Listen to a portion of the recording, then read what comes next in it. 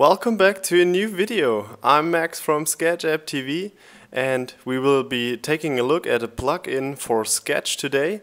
The name of the plugin is basically Unsplash it, and what it does is, you can see it in the animation right here. We simply create a rectangle in Sketch, and then we can replace the rectangle with an actual photo from Unsplash. So now we simply download the plugin. The link will also be down in the description for you. We click download zip, we click OK, and then we just download it here.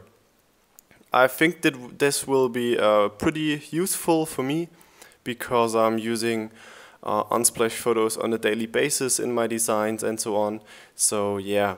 For example, imagine we are having a design.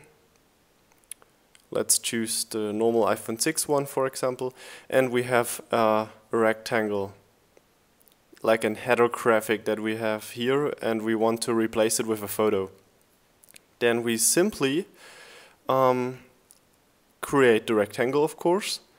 Then we go to plugins, manage plugins. And here we have a little icon that gets us the folder of the plugins. And I already have Magic Mirror in here, where I already made a video about, and then we simply drag and drop our Unsplash plugin to this folder. There we have it. That's it.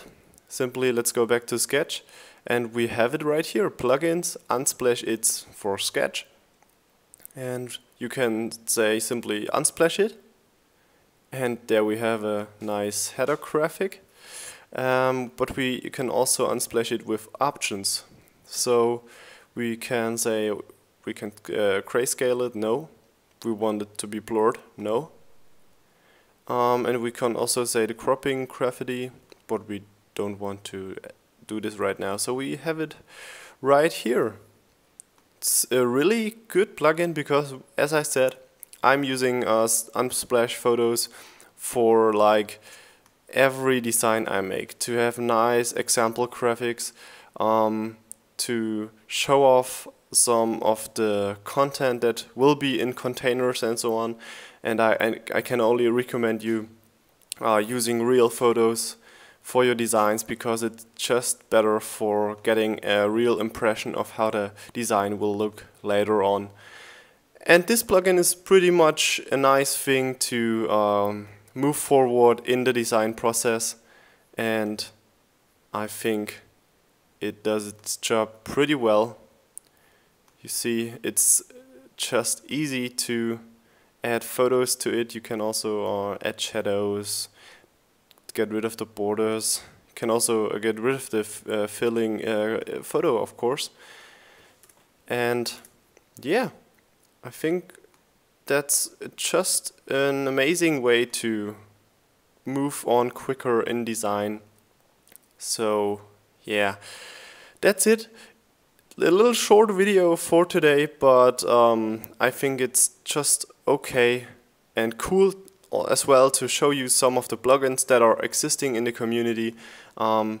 So be sure to check out the link in the description and to be testing the plugin. And if you liked the video, just give me a thumb up or subscribe to this channel if you haven't already, and we see us next Monday.